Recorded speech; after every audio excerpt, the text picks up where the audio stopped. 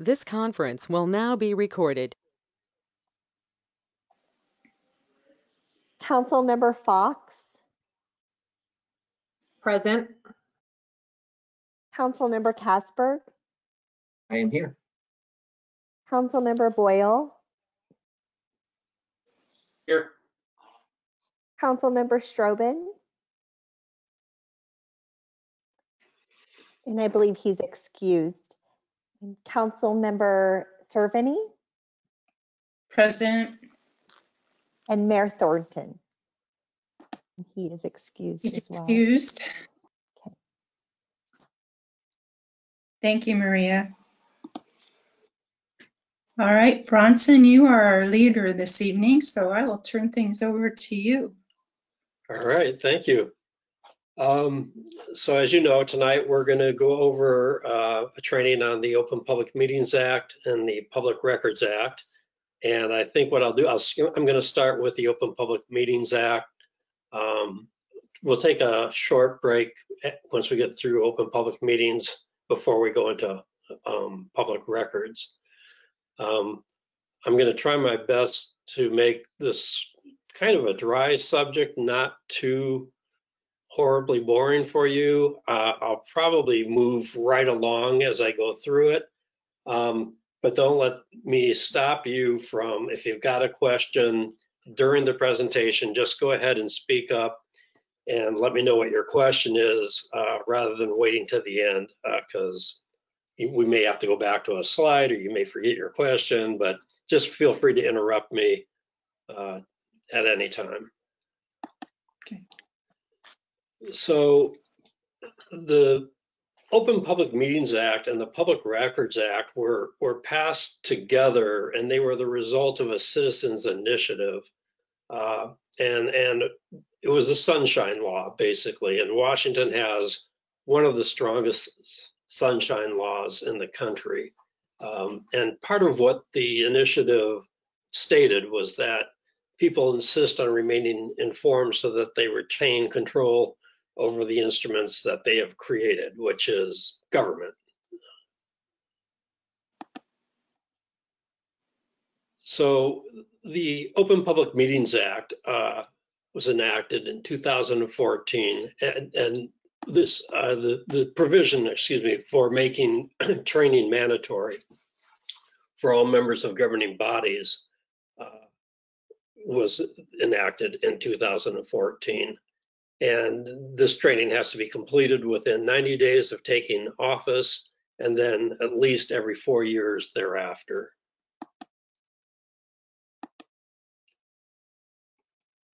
So the declaration of the legislature is that all meetings of the governing body of a public agency shall be open, and persons shall be permitted to attend any meeting of the governing body except as otherwise provided in the chapter or the act. So when we're talking about statutes and legislation, the meanings of words is critical. And with respect to this declaration, the key terms are all meetings. So we'll have to talk about what is a meeting of a governing body of a public agency. So a meeting is whenever a quorum, which is a majority of the council, interacts in a way that action is taken. And what's been critical in the Open Public Meetings Act and the cases that have been decided by the Court of Appeals and the Supreme Court, probably the word action is a critical term, as is the term meeting, but action is really very broadly defined to be the transaction of the official business of a public agency by a governing body, included but not limited to, and then receipt of testimony. That's something that we obviously think occurs within a meeting. Deliberations, which is the council's interaction and coming to a decision. But the two most encompassing terms Our action includes discussions. It includes considerations, reviews, evaluations, and final actions, which is final actions are like votes. But what really brings a lot of interactions into the meaning of definition or action is discussions and considerations. So types of meetings that you have, there's a traditional type of meeting, either a regular meeting or a special meeting, a workshop, a training like this one, retreats. But meetings can also be informal discussions if it occurs between a majority of the council members. A meeting doesn't require you to all be present in the same location or even to interact simultaneously. A conference call with a majority of the council where you're discussing city business, that's a meeting. An email exchange that includes a substantive discussion from a majority of the council, that's a meeting. And then there's serial meetings, which can be either a series of emails, a phone tree, even repeated discussions that occur verbally. But what isn't a meeting is if you are simply passively receiving information. So if you get it, I send out an email sometimes to all council members advising you of something. And if you receive that email and you're just getting information from me or from somebody else, and you're not responding to it and the council's not interacting on it, that's not a meeting. So courts have been very clear that passive receipt of information is not a meeting, but when you start interacting and discussing, that then is a meeting if it's occurring between, you know, 3 or more of you.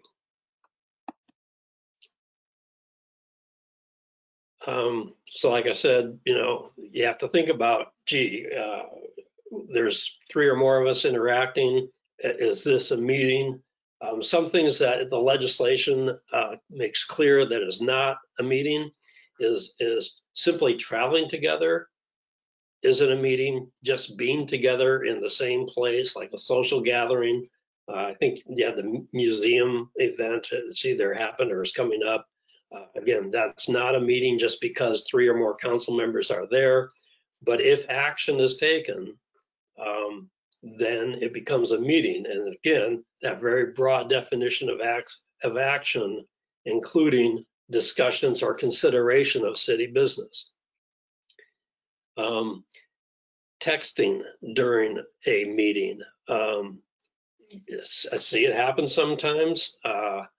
It's not open. The public is not able to see what is going on when you're texting, so it's not consistent with having an open public meeting when you're receiving input that is the public is not able to see.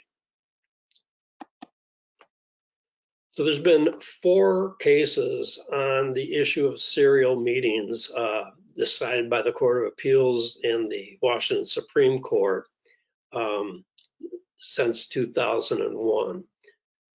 The first case that really dealt with what we call serial meetings is a case involving the Battleground School District, and it was Wood v. Battleground School District. And in that case, there was an exchange of emails between district board members regarding the performance of a couple of employees. So clearly it was a matter, performance of employees that was district business. It occurred between a majority of the members of the school board.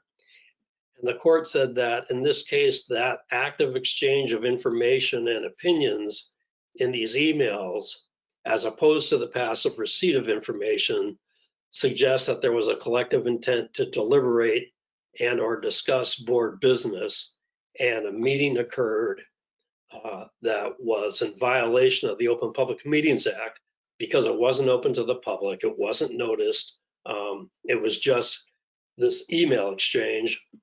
And actually there were several emails exchanged between several members of the school board. So in that case, the court found that the act had been violated through this email exchange. There's another case.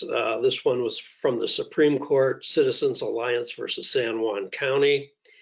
And in this case, there was some communication between individual council members, but the court found that there was not a collective intent to meet because there was no evidence that the commissioners were aware that the communications included a majority of the county commission. So in that case, email exchange between commissioners A and B, another email exchange between commissioners C and D. A and B didn't know C and D were exchanging emails, and so there wasn't any evidence that a majority of the commissioners knew that an email exchange was occurring that involved the majority of the commission. So in the absence of that evidence, the court said that here we can't find that there was a collective intent to meet, and therefore there was not a violation of the public meetings or the Open Public Meeting Act.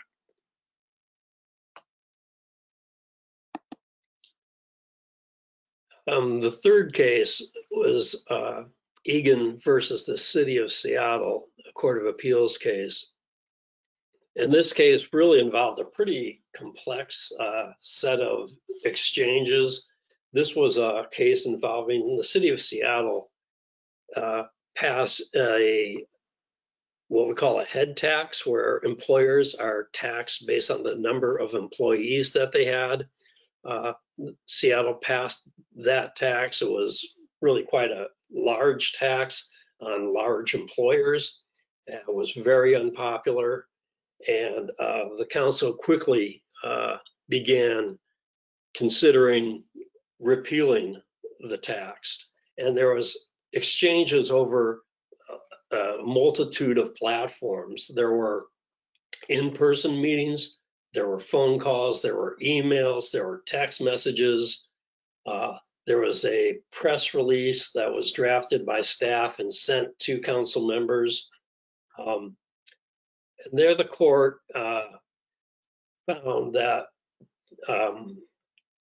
if a majority of council members were aware of the communications occurring between a quorum, then it was a violation of the act, even if not all majority of the members were on each email. In the case of the evidence wasn't conclusive, the court returned the matter to the trial court to take more evidence. What was particularly concerning to the Supreme Court was a press release that included a phrase, "We've heard you," addressing the taxpayers. "We've heard you, this tax is unpopular." And the court said, there it looks like the council is speaking as a we, we've heard you. Sounds like it's a majority of the council is pitching in on this press release, but it wasn't very clear from the evidence, and so it was set back for further trial. But the point of I think that what the case really illustrates is that it doesn't just have to be an email where all or a quorum of the council is on the same email. It can be a series of emails or texts or phone calls, discussions, but when it appears that a majority of the council is interacting and having a discussion on city business, then you have a violation of the Open Public Meetings Act. For the fourth case, City of Seattle again versus Casberg. In this case, the council was considering condemning beachfront property for public access. Here, emails were sent between council members and members of the public, but there weren't emails between council members. So in this case, the court said that, communications between individual council members and members of the public do not trigger serial meeting concerns. So even if you had a majority of council members interacting with constituents, that's permissible, as long as you don't have a majority of the council members interacting with each other and having discussions about city business. And in Casper, there wasn't any evidence that the council members communicated with each other on this condemnation action.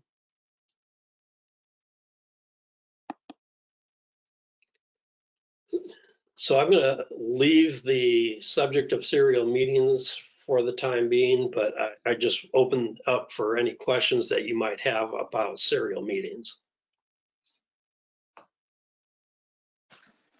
Bronson, can you reference the possibility or I guess just clarify for everybody the use of both personal cell phones and business laptops and emails and exchanging city business as well, and how that gets wrapped into some of these informational requests or subpoenas and such, just as a cautionary.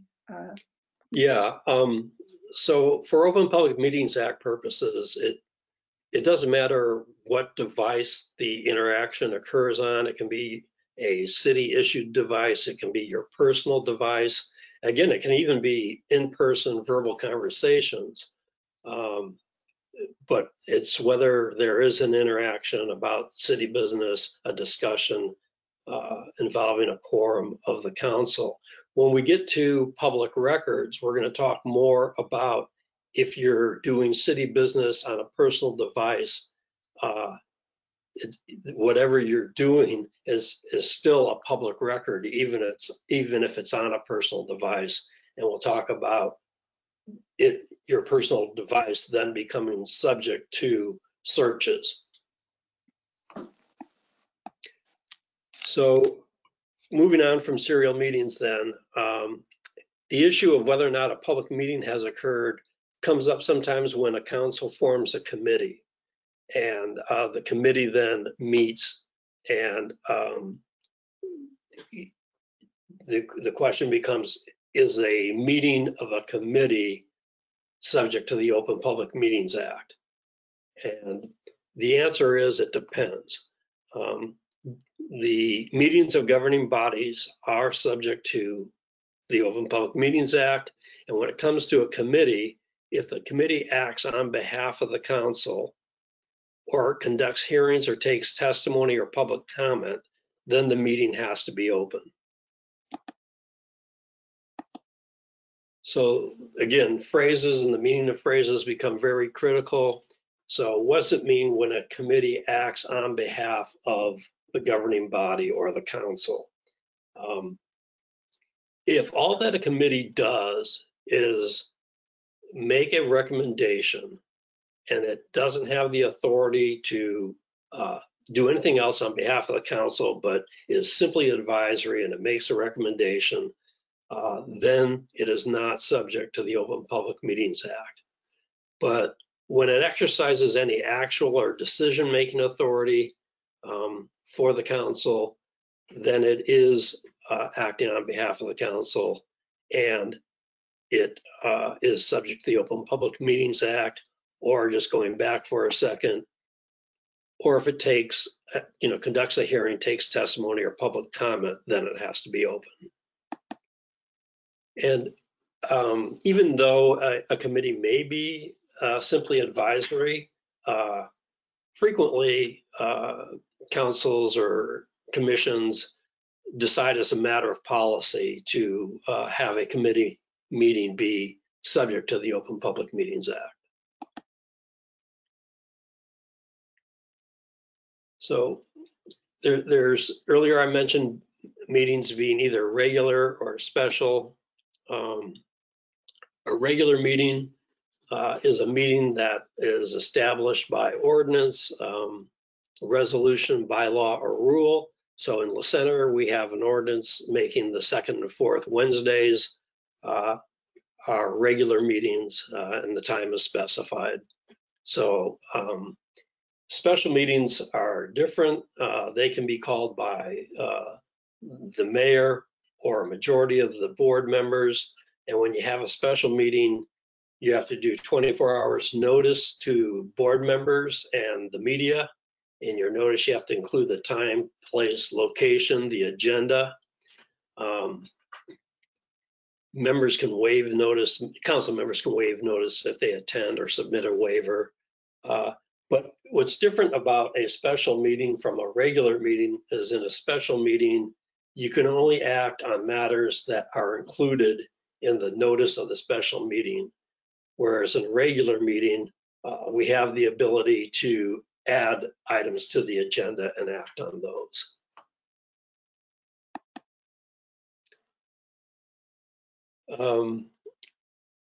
For regular meetings, there is a requirement to post our agendas online at least 24 hours in advance of the meeting.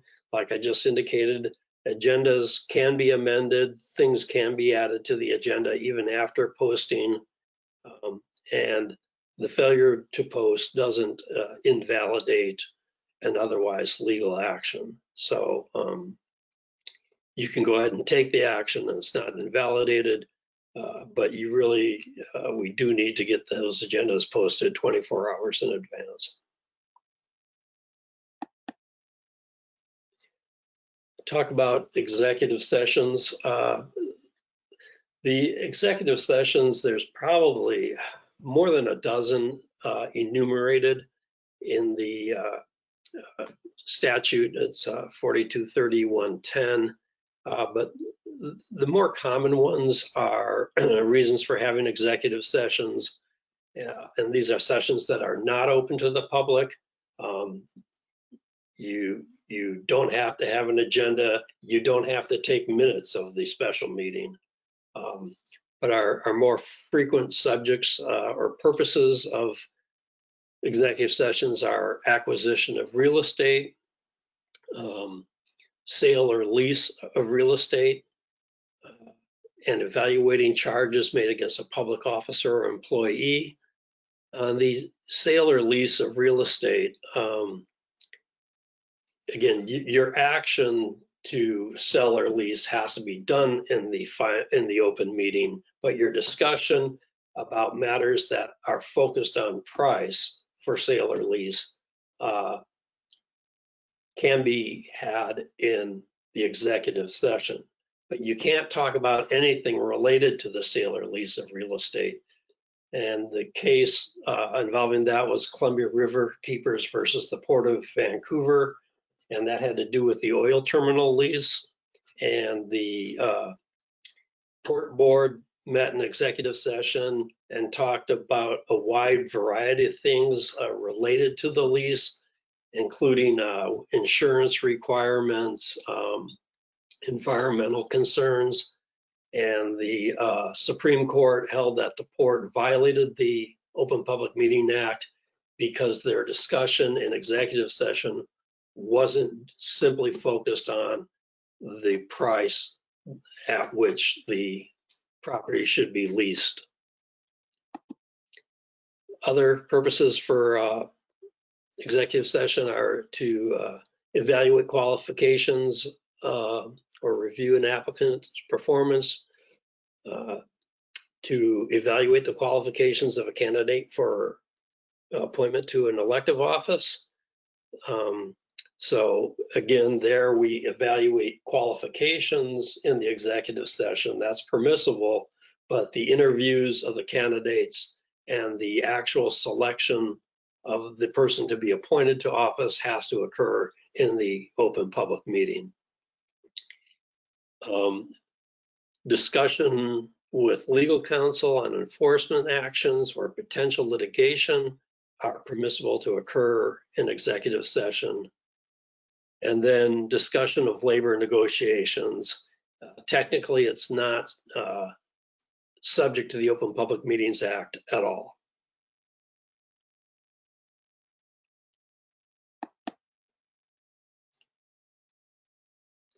So when we have an executive session, you as council members and me as your attorney and anybody else in the executive session are under a legal obligation not to disclose the information to discuss outside of the executive session. And if you disclose the discussion that occurred in executive session, it's a violation of the ethics of municipal officers. That's a state law. And the consequences can be, it's a criminal misdemeanor, it's official misconduct, and it's potential grounds for forfeiture of office or recall.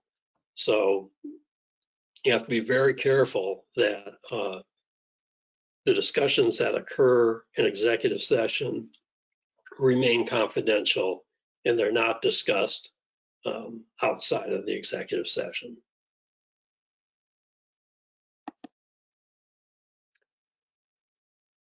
So what happens if we took action in a meeting that was not open? It wasn't noticed, the public wasn't able to observe it. What happens? And again, remembering that action includes those two broad terms, discussion and consideration. So the first consequence is that the action that was taken is nullified. There can be attorney's fees and costs imposed against the city if somebody brings a lawsuit for the violation of the act. If the violation was knowing, there are civil penalties. It's $500 for the first violation, $1,000 for every subsequent violation. And again, there's potential for forfeiture of office or recall. And by knowing, it doesn't mean necessarily knowing that you violated the act, but knowing that you engaged in a discussion or consideration or other action, and knowing that it was occurring between a majority of the council members. That's what makes a violation knowing and subject to penalty and potential forfeiture of office. So what else do you do if there is a violation of the act? There's ways to cure the violation. So in the case of the port, where they had the discussion of the lease in the executive session, but the discussion went outside of the boundaries of what you can do in an executive session on a lease, there the port had to go back into open session and have the discussion occur openly, and then take the action in the open meeting. So to cure the OPMA, the Open Public Meeting Act violation, you can't just do a summary approval of the lease in that case. You can't just say, well, I move to approve the lease, pass, done. You have to kind of go back to square one and have the full discussion regarding the lease and everything that you talked about that should have occurred in open session. You have to have that full consideration done in the open. And you also have to provide the opportunity for the opposing parties to have their input.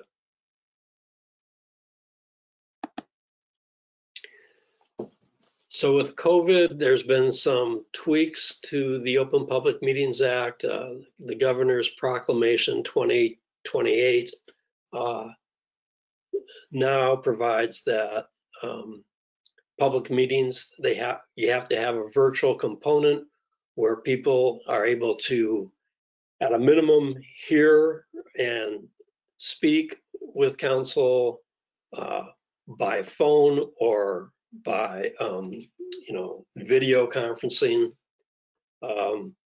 At the meeting, if you're having an in-person meeting, you have to follow the Department of Labor and Industries rules for business meetings and miscellaneous venues.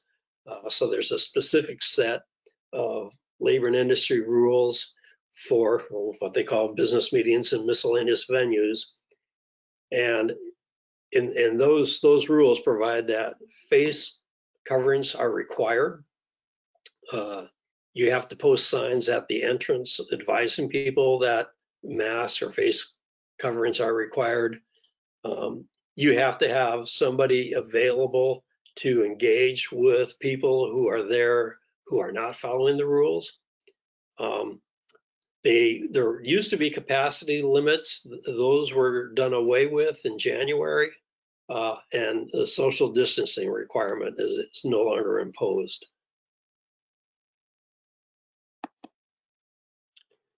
So that gets me through the Open Public Meetings Act presentation.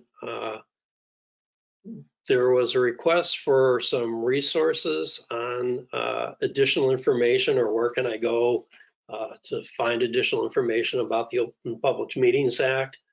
If you're not familiar with it already, MRSC, that stands for the Municipal Research Service Center. You can just do mrsc.org and go to their website.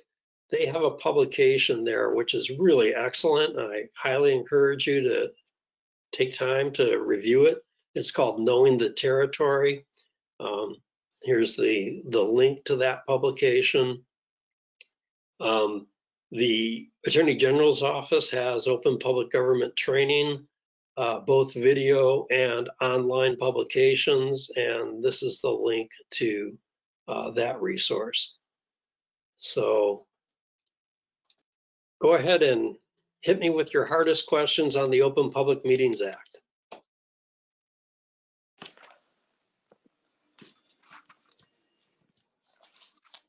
Questions, anyone?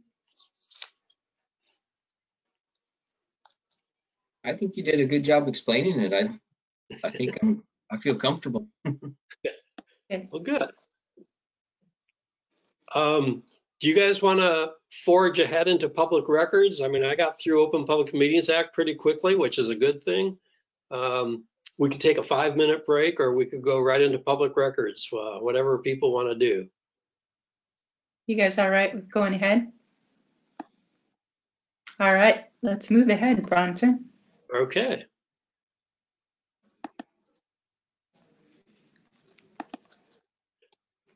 So, public records. Again, like I said at the beginning of the Open Public Meetings Act presentation, the Public Records Act was part of that same Sunshine initiative. And when I talk about initiative is a law that is brought to the legislature through a petition of the public.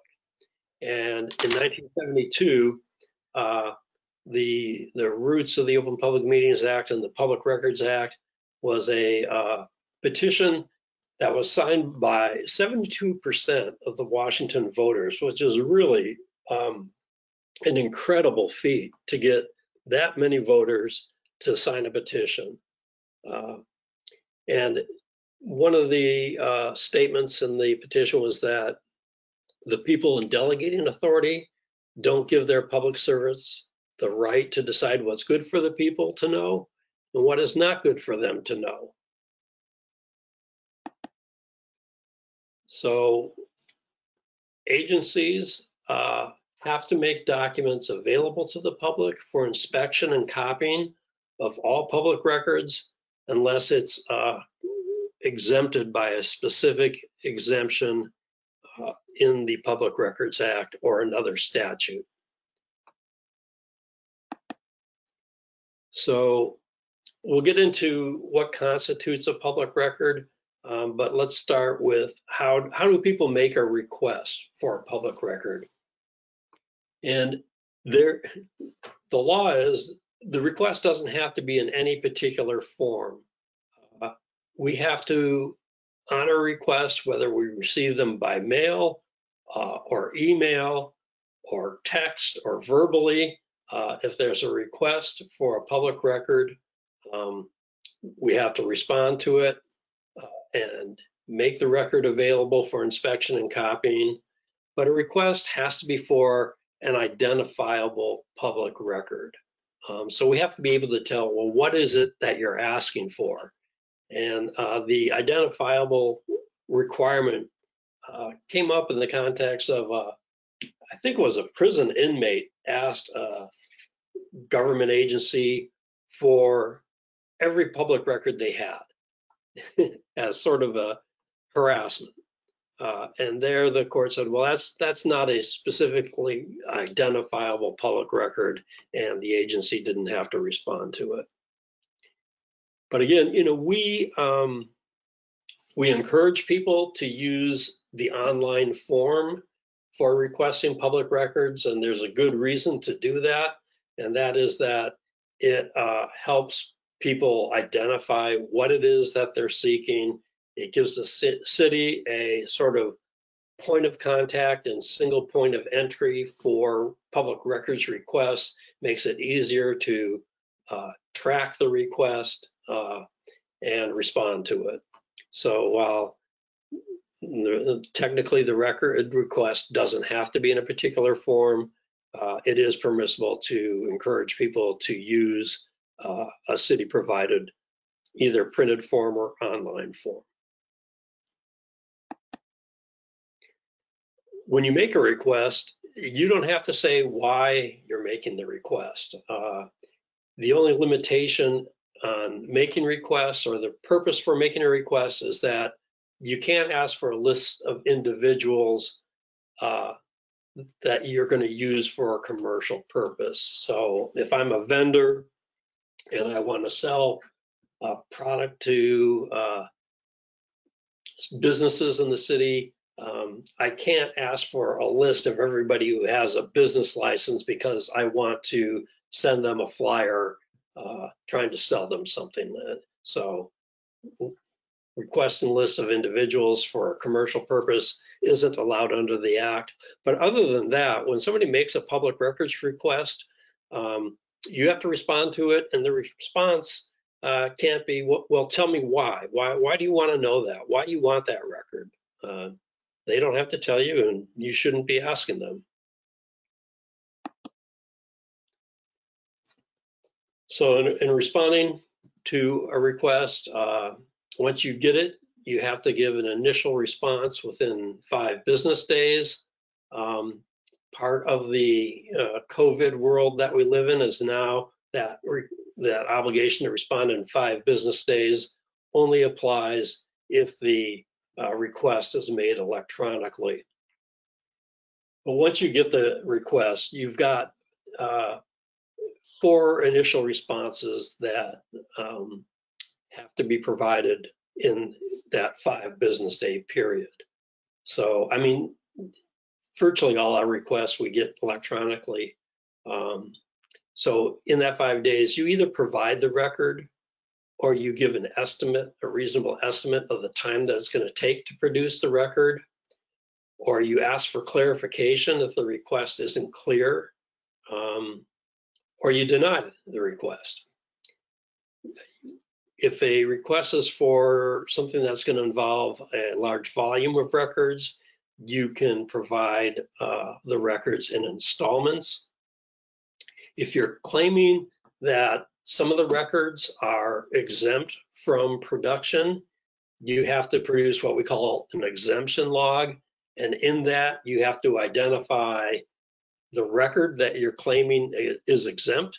So an example would be an email between the city attorney and the mayor dated August 18th, 2020. And then you have to explain what exemption applies to that record. So you could say it's exempt by the attorney-client privilege, but you don't just cite a statute. It's exempt by, RCW 426-120. You have to say no. It's exempt because it's a communication between the attorney and the client. And then in some cases, a request comes in and it may be requesting information involving a third party that we want to give notice to. So an example would be a request comes in for a set of plans that were submitted to the city by an architect, and somebody wants those plans. We might want to give the architect a notice saying, hey, somebody wants the plans that you produced. You might claim an intellectual property or something. You know, if we're giving you notice, and if you think there's a basis on which we shouldn't produce the record, tell us what that basis is, you know, and if we don't agree with you, you can go to court and try and prevent us from producing the record. So that's basically how we initially respond to public records requests. So again, records, there are any document that concerns the city's business. So, you know, it's very, very broad in terms of what is a public record.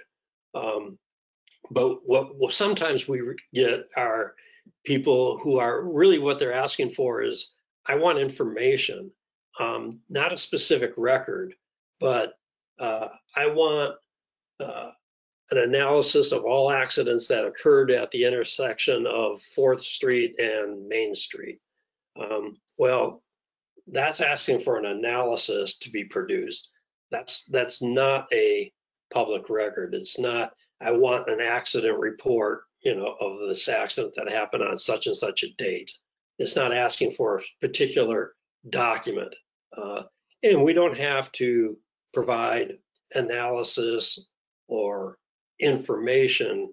Our obligation is to provide records, and the request has to be specific enough that we can identify what record it is you're asking for. So let's go to the definition of public records. Again, like I said, it's a broad definition. It's any writing, regardless of the physical form or the characteristic. So it doesn't matter if it's in ink, pencil, megabytes, bits, electronic. It's any record that we have, and they're becoming more and more electronic as opposed to hard copy, but hard copy files are public records as well. It's information that's relating to the conduct of government, or the performance of a government proprietary function like water, sewer, that type of thing. So again, very, very broad, relating to the conduct of government. And that was either prepared, owned, used, or retained by the local agency. So when we get into disputes about whether or not some document is a public record, very rarely is the dispute about whether it's a writing or not. It's always going to be a writing of some type. But the questions usually focus on, does this relate to the conduct of government? So a email from you to a friend, or even a council member that is just talking about the weather, has nothing to do with the conduct of government.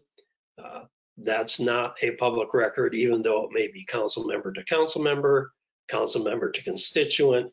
If it's not relating to the conduct of government, it's not a public record. And then the other thing is that it's prepared, owned, used, or retained by the local agency.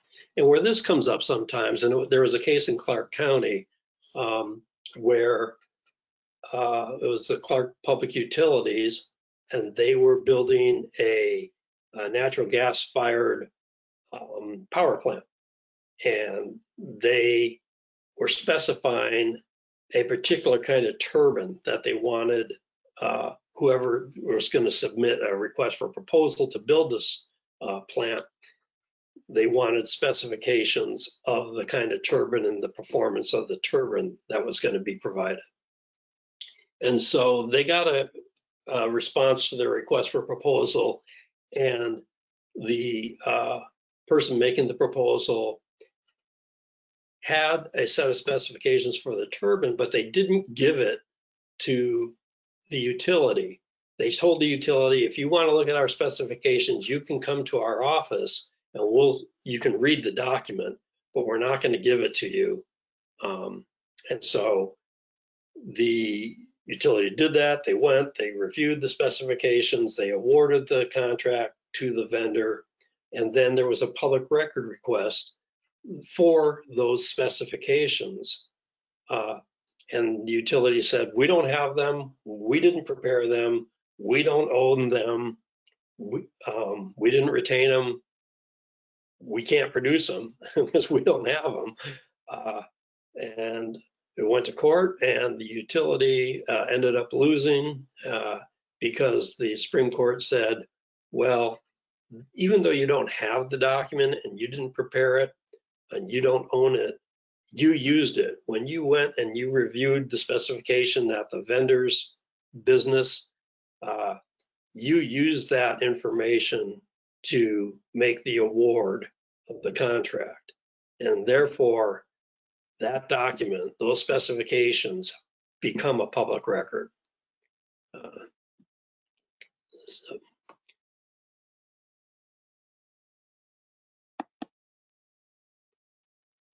So Mayor Pro Tem Sereni was asking about public records and the use of personal devices. And this is something that you need to be cognizant of. The location of a record, like I said, isn't the only test. And we just talked about the Clark Public Utility case where there wasn't a record at the utility offices. It was at a private company's office. It didn't matter. The record was used, and therefore it was subject to inspection. So public records can be on your personal devices, third-party contractors, your laptop, your phone. It can be your Facebook account. Wherever you're discussing city business, you have a public record. So when you have a public record on a personal device, the Supreme Court in this union case, SEIU Local 925 versus University of Washington, the court said, if the record's on your personal device, we're going to decide whether or not the record was produced or used in the scope of your employment. So there's three things that will qualify for making it a public record. Is one, if your job requires you to produce it, or your employer directed you to produce it, or, and the third one's the broad one, if it furthers the employer's interest. So if you're doing something that's furthering the employer or the city's interest, and presumably if it's related to city business, that's what it is. It is going to be a record that you're going to be required to produce, regardless of where, if it's on a city, well, if it's on an agency device like a city laptop, the scope of employment test doesn't apply. But if it's on a personal device, then if it qualifies for any of those three conditions, the record would have to be produced unless an exemption applies. So what happens if you have you've used your phone, you've texted about city business, and a public record request comes in for, I want council member X, any discussion that he or she may have had about, pick your item of city business, passing an ordinance, awarding a contract, whatever, any city business. You have this tension between, I've got a right of privacy in my personal devices, and I shouldn't be required to just turn them over to anybody to go searching through all my personal information to see if there's a public record there or not. So there's privacy on the one hand, but then on the other hand, there's a duty to produce the public record. And so here's what the court has come down and said, here's the protocol that you have to go through if there's a request for a record on a personal device. You, in this case, I'm going to say you, the council member, you have to perform a diligent, good faith search on your device for that record. So let's say we had on the agenda an ordinance involving regulating vendors in public streets. And you texted with a constituent or with a council member, doesn't matter, you had a communication about that subject, which is city business. And there's a request comes in, and now they say, I want every record, whether it's on a city device or a personal device, text message, email, Facebook posting concerning this subject. You, the council member, you have to go through your devices. You have to produce any record that is responsive to the request.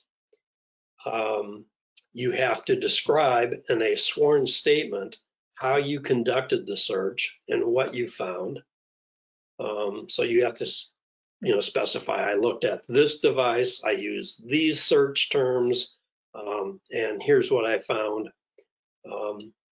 And if you're not producing a record, you have to identify what it is and what the reason is that you claim that you don't have to produce it. And if it meets a statutory exemption, that's fine. We will do what I described before about an exemption log and identify the record and why it's exempt. But that's the exercise that we need to go through looking for records on personal devices.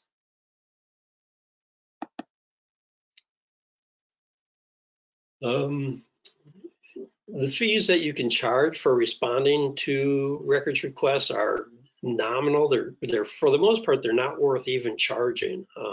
It's 10 cents a printed page, or if you're copying it to a some type of media, thumb drive or CD, DVD.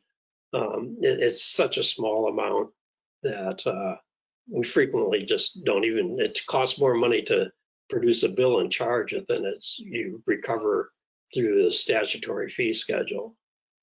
So it's an expensive proposition. It takes a lot of time for city staff to respond to requests, to understand them, to search for records and then produce them. But you can't charge any of that time spent searching or clarifying records requests and going through all the records and coming up with all the different documents. That is not recoverable by the city.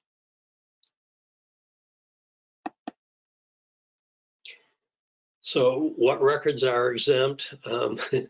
There are, within the Public Records Act itself, there's 46 exemptions. And then there's what we call other statute exemptions. So other state or federal statutes may make records private. So examples are, everything from license plates to child support to criminal records. There's literally hundreds of records that could come, hundreds of exemptions that can come into play. But when a court's looking at your response to a public record request, the courts always start with saying the Public Records Act imposes a broad duty.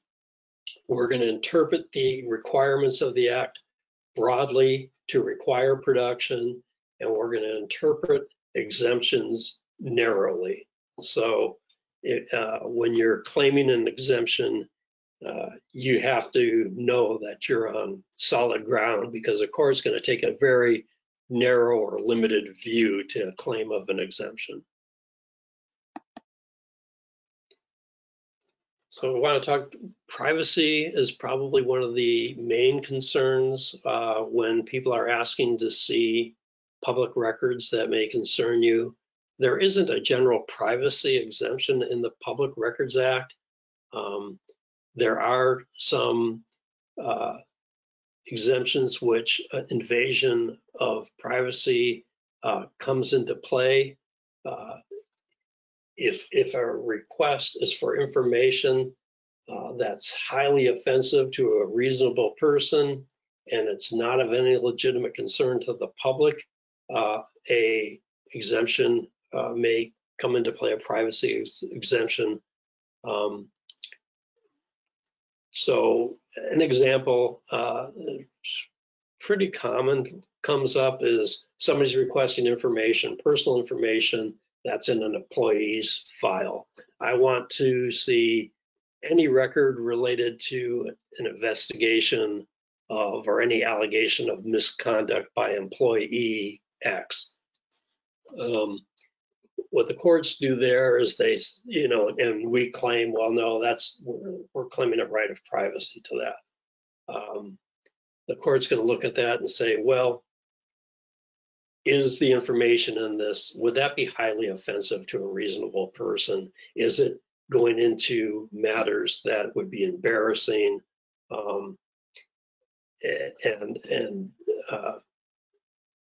Oftentimes it'd be like a claim of sexual harassment.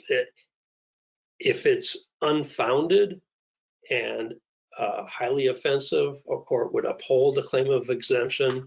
But if it was found to be what we call a founded complaint, or a complaint where the investigation concluded that, yes, this is a legitimate complaint, then it's a matter of legitimate public concern and it has to be disclosed.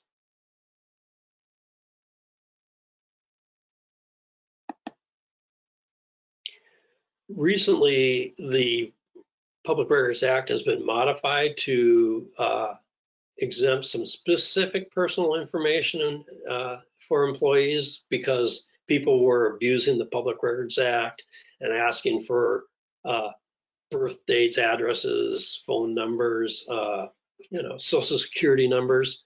And so the legislature did create an exemption that exempts a number of items of personal information in employee files. And likewise, there's an amendment recently where date of birth, photographs of employees or volunteers have been exempted.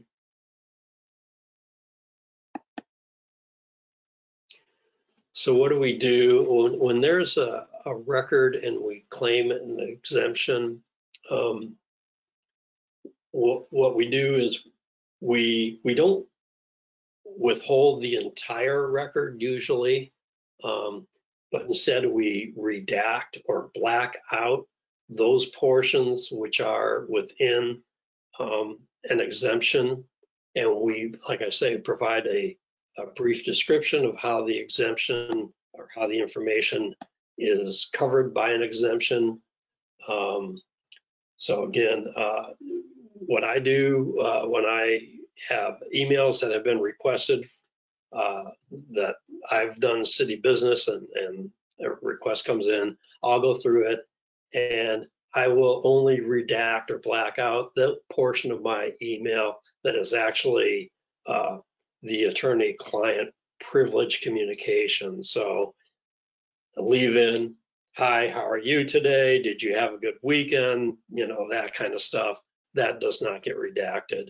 Just the privileged information would get redacted. Likewise, with other types of exemptions, we just black out what is specifically covered by the exemption and produce the remaining portions of the record.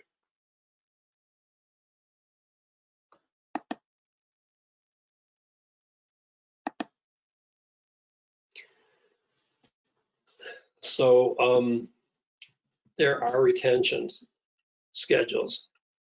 you have to, if there's a public record, we are required to keep it for a period of time that is specified by the Washington State Archivist. And there is there's a local government common records retention schedule. It's updated almost annually. Probably for council members, the retention schedule that's gonna most frequently come into play is communications to you or from you concerning city business as a 2-year retention requirement. And then at the end of the 2 years, the record needs to be transferred to the state archivist, and the state archivist determines whether or not they are going to retain the record any longer or not. So that's the sort of general retention schedule. But there's, I mean, this list in the retention schedule, there's dozens of different retention requirements depending on what the document is. So I'm talking about the one that would be most communications to and from council members would be the one that would most frequently pertain to you, but there could be other schedules and retention requirements that come into play depending on what the record is. So if you've got that text on your personal device and you're discussing city business, the legal requirement is that you keep that for at least 2 years. It has to be searchable. So if your texts go away in less than 2 years, that's a violation of the Public Records Act. And at the end of the 2 years, the record is supposed to be transferred to the state archivist. So how do you deal with this situation if you're doing city business on your personal devices? One method is you have the dedicated email account. So you have your city email account and you do your city business on that account and not on your personal account. Another method is agencies issue devices to employees and council members for agency business, and you use that device rather than your own personal devices. There's some electronic document sharing solutions that are available. City policies can specify that you have to use a particular kind of record retention software. I don't think we have that in the city of La Center.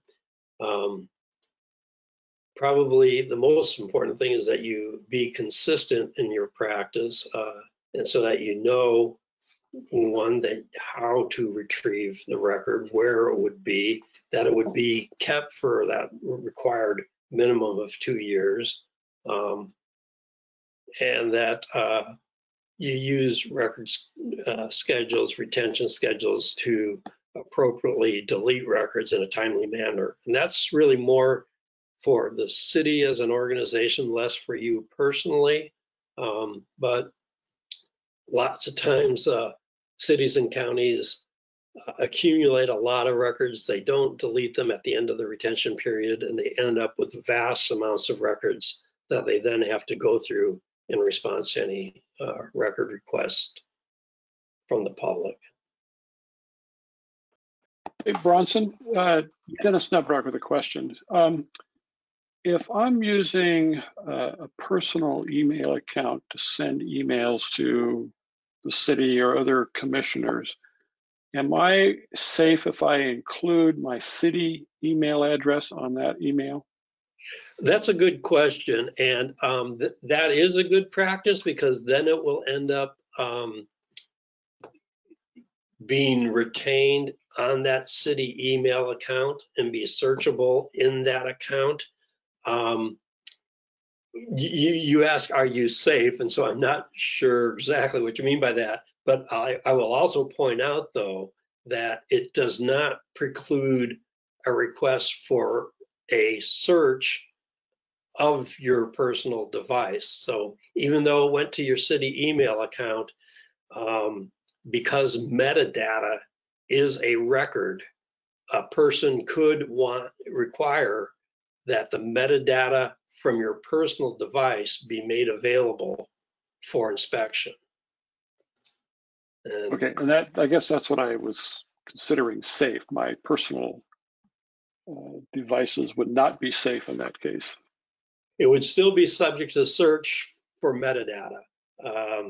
And, you know, as a practical matter, in my experience, most people who request records, when we produce the email, you know, and it's a complete disclosure of what was said in the email, that satisfies the person that they've gotten the document. It can happen that people want to actually see the metadata, but it's relatively infrequent.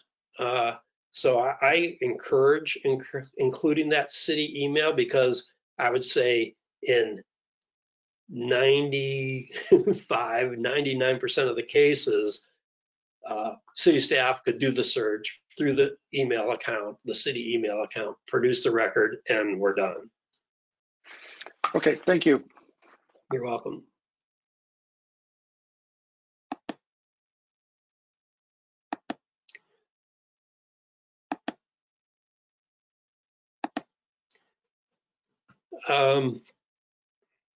So we already touched on this a little bit, disposing of public records. Again, you have to go to that state archivist retention schedule, and they have their list, and it's done by pretty much by topic. Is the document related to an ordinance or a charter or a project or this or that? And then what type of document is it? And then they will say retain it for X period of time, and then either destroy or send to the state archivist for review.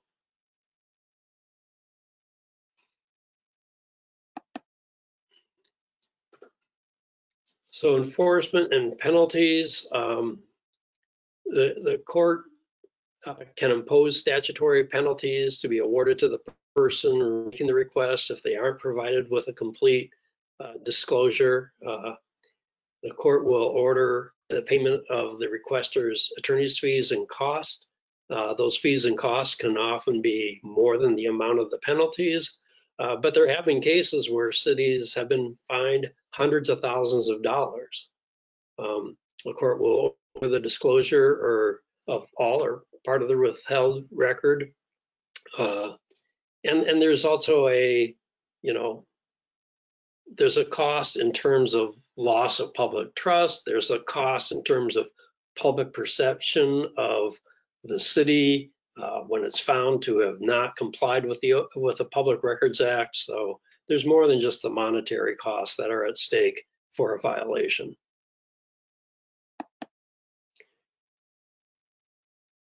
All right, same resources for public record information, MRSC, that knowing the territory.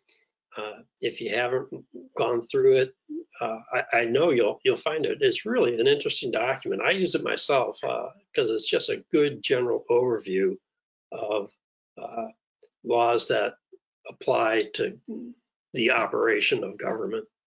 Oh, geez. Sorry about that. And then that same Attorney General's call from Sam Dinata. This will stop in just a second. Okay, this training. There's both Open Public Meetings Act information and Public Records Act information at those sites.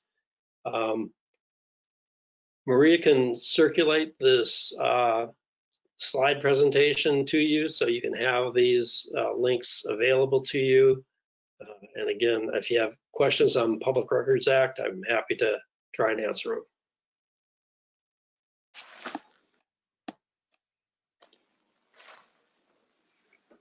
Questions, anybody? Well, I appreciate everyone for participating.